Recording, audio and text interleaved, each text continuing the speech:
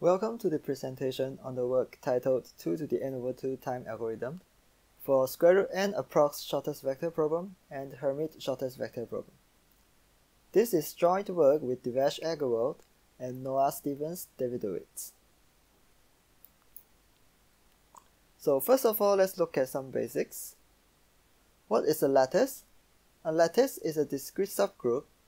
So here I have a two-dimensional lattice, and it's specified by a set of linearly independent basis vectors. The lattice is then generated by all integer combinations of these basis vectors. Why do we study lattice? Lattice has been used for cryptography since the seminal work of Itite in 1996, and it has a bunch of advantages. So there is this worst case to average case reduction. Therefore, the security of lattice-based cryptography relies on the worst-case hardness of some lattice problem. It is believed to be resistant to quantum computers, and it can do more. For example, it can do fully homomorphic encryption. Next, let's look at the lattice problems that is the focus of this work. So we start with the shortest vector problem, SVP. It looks for a shortest non-zero vector of a given lattice. So for example, in the two-dimensional lattice here, the red vector V is a shortest vector, and we use lambda1 to denote its length. And for an approx version, gamma SVP, it looks for a short lattice vector that is of length within gamma times lambda1, and it's a non-zero vector. So for example, if we take gamma to be equals to 2, then any lattice vector within the green ball here is a valid solution to the 2 SVP problem. The shortest vector problem is a hard problem. So just to give a simple illustration, for example, if the only information that is given is two basis vectors b1 and b2, and this set of bases is not a very nice set of bases, it's not straightforward to see where the shortest vector v would lie. And more concretely, there has been a lot of studies on the hardness or the complexity of gamma SVP across different approximation factor. And when the approximation factor is around poly n, it is most relevant to cryptography. The next problem that we'll be looking at is the Hermite shortest vector problem, HSVP. So for each of the lattice, it has a determinant. And basically, the determinant of a lattice is just the volume, or over here, because we have a two-dimensional lattice, is the area of this parallelogram. And from the diagram, we can see that if a lattice has small determinant, it would imply that it's fairly dense. And the gamma HSVP problem therefore looks for a short lattice vector whose length is within gamma times the determinant of the lattice normalized to the power of 1 over n. And because of the Minkowski's theorem, we know that for any lattice, there exists its shortest vector is within a factor of square root n times this normalized determinant. And moreover, for random lattice, this actually takes equality up to some constant factor. So in other words, the best approximation factor that we can hope for HSVP is square root n. So why do we care about this Hermite SVP problem? Because of the existence of this slight reduction algorithm, or the BKZ algorithm, where they reduce poly approx SVP to constant approx SVP of lower ranks, and we make the observation that in such reductions, they are using the constant approx shortest vector problem as a oracle for a square root n approx HSVP oracle. So in other words, if we can solve square root n approx HSVP, it suffices for us to use it in the slight reduction to get a good algorithm for poly approx SVP. So what do we achieve eventually? We find a 2 to the n over 2 time algorithm for square root n approx SVP and also for square root n approx HSVP. And because of the slight reduction, we are able to give faster algorithms for poly n approx SVP for almost all poly n vector.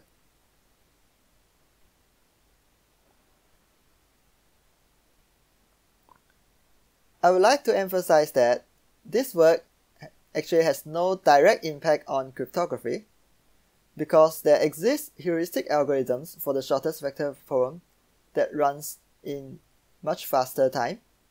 So they achieve a running time of 3 over 2 to the n over 2 running time.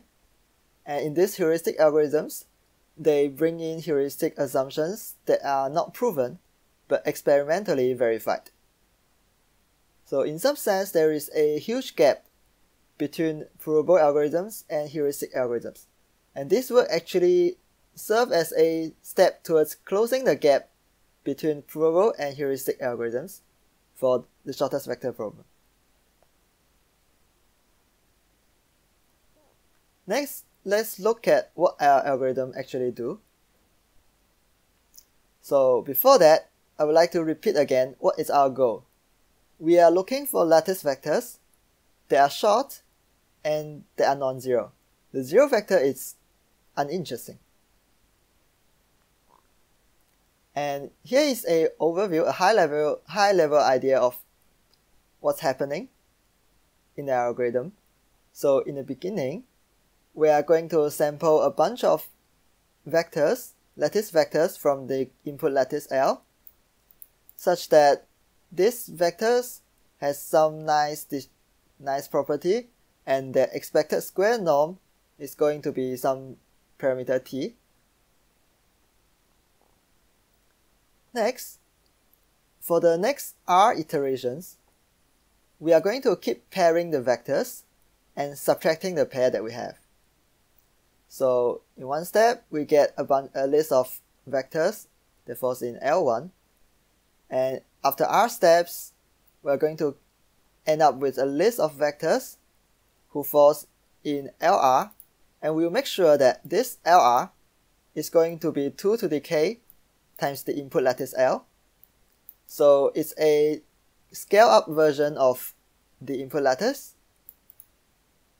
And we also then show that the expected square norm of these vectors that we receive at the end would be 2 to the r times t. Now if we do a little bit of scaling, so if we scale them down to become the input lattice, its expected square norm would be 2 to the r minus 2k times t. And if we can show that the factor here, it's less than 1, then we are making progress, at least in terms of the length. Now let's zoom in into what happens in one step of the algorithm. So we start with some nicely distributed vectors that falls in the lattice L0. And for sublattice L1, we are going to partition the vectors into buckets. And for the audience who are familiar with lattice cosets, these buckets are just cosets in L0 over L1. We partition the vectors into buckets, and within the same bucket, we're going to arbitrarily pair and subtract vectors. And in the end, we are going to receive a bunch of nicely distributed vectors that falls into the lattice L1. The reason why these vectors falls into L1 is because when we take a pair of vectors in the same bucket and we subtract them, the offset is cancelled out, so the remaining component has to be falling in the lattice L1. Now let's see what happens to the expected square norm. So we are taking a pair of vectors and we subtract them. Now if we expand out this norm squared, we have the expected square norm of the first vector and the second vector, and we have a inner product term in the middle. And we claim that this inner product term is actually going to take the value of 0. This is because this list of vectors that we get are going to be distributed as so x is going to be distributed the same as minus x. We guaranteed this property along the way. Therefore, the expected value of the inner product is going to be the same as the expected value of the inner product, but we can allow to take one of the vector to be its negation, and it has to be equals to 0. Therefore, the expected square norm has to be double the expected square norm of the vectors that we start with. So in one step, the expected square norm is doubled. In R steps, the expected square norm is going to grow by a factor of exactly 2 to the power of R. Next, we recall that the lattice is also getting sparser and sparser. So we will have 2 to the m buckets, and over here the number of buckets is actually the number of cosets we have. And in R steps, it's not hard to see that the lattice that we end up with, LR, is going to be 2 to the m over n times R times the initial lattice. And we set this value to be 2 to the k. So in other words, k is equals to m over n times R. Now recall we are going to scale down the vectors. So after scaling down, the expected square norm will have 2 to the r minus 2k times t. And in order to make progress, we want this 2 to the power of r minus 2k term to be a lot less than 1. In other words, we want the exponent to be a lot less than 0. Now if we substitute back the value that k is equals to m over n times r, we want this term to be less than equals to be a lot less than 0. And if we manipulate the term a little bit, we can show that we need m to be above n over 2. So over here we have a small remark on the running time. The running time would be 2 to the m at least, because we need this many vectors to start with to make sure that all the buckets had something in it and we are not losing too many vectors along the way. So the number of buckets is a minimum requirement of the number of vectors that we have to have. So the running time has to be 2 to the m at least, and we just show that m has to be above n over 2, and therefore the best running time that we manage to achieve at the end is 2 to the n over 2 plus small of n. So with this, we show that the vectors are actually getting shorter and shorter. And it remains to show that we are not seeing too many zero vectors in the end. And to do this, we'll need the help of this nice distribution, essentially the discrete Gaussian distribution.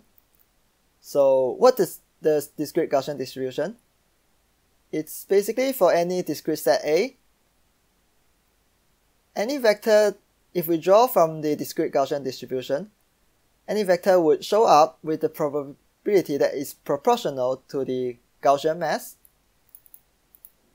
You can take it as an analog of the continuous Gaussian distribution, and it's also associated with a parameter s. This parameter s can be seen as the standard deviation of the continuous Gaussian distribution. So in particular, here is a nice illustration on the discrete Gaussian distribution on z-square. So when s is large on the left, it looks fairly smooth, just like a continuous Gaussian distribution. And when s is small, it looks more and more discretized. So we have a few remarks on this discrete Gaussian distribution. For each of the lattice, it has an associated parameter called the smoothing parameter. And when the value of s is above the smoothing parameter, the discrete Gaussian behaves nicely like a continuous Gaussian distribution, and this allows us to manipulate it fairly easily. And more importantly, why are we introducing this? It will allow us to upper bound the probability of seeing the zero vector, and with its help, we are going to show that we won't see too many zero vectors at the end of our algorithm. Now, in our algorithm, the actual distribution that we are using is a variant of the discrete Gaussian. It's called the mixture of discrete Gaussian. So in particular, we have some target sublattice L prime. This target sublattice L prime is not necessarily known. It only showed up for analysis purpose. So basically, if we look at vectors that are in the same cosets of L prime, these vectors are going to be distributed like a discrete Gaussian. But of course, across different cosets, they might not have any relationship at all.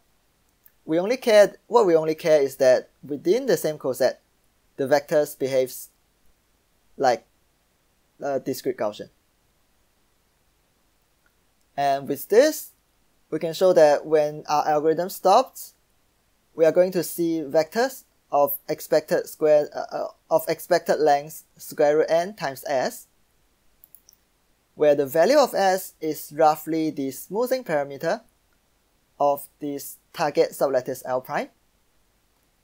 So it remains to show that there exists some target sublattice L prime that has a small smoothing parameter. And here we are going to use the reverse Minkowski theorem, which is a fairly heavy hammer, and as a direct corollary of this reverse Minkowski theorem, we can show that for any lattice L, there exists a sublattice L prime whose smoothing parameter is upper bounded by poly log n times the mean of the lambda 1, the shortest vector of the lattice, or the normalized determinant of the lattice. So one term would then correspond to the SVP problem that we are trying to solve. The other term would correspond to the HSVP problem that we are trying to solve.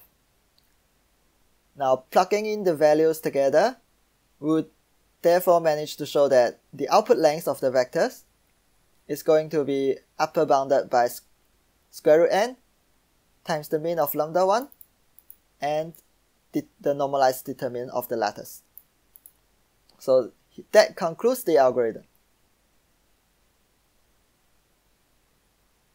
Okay, so some of the open problems from our algorithm. So can we find a better analysis to bring down the approximation factor of the algorithm? Or in other words, can we actually have a better guarantee on the approximation factor on SVP? In particular, before this work, as far as we know, all the algorithms that solves square root n HSVP, they will also solve constant approx SVP at the same time. So, and there is no reason why our algorithm is not doing so, just that our analysis at the moment is unable to give us any better guarantee for SVP, is unable to improve the approximation factor, and therefore we are wondering if we can find a different way to analyze the algorithm, and if we can show that it actually gives us a better approximation factor for SVP.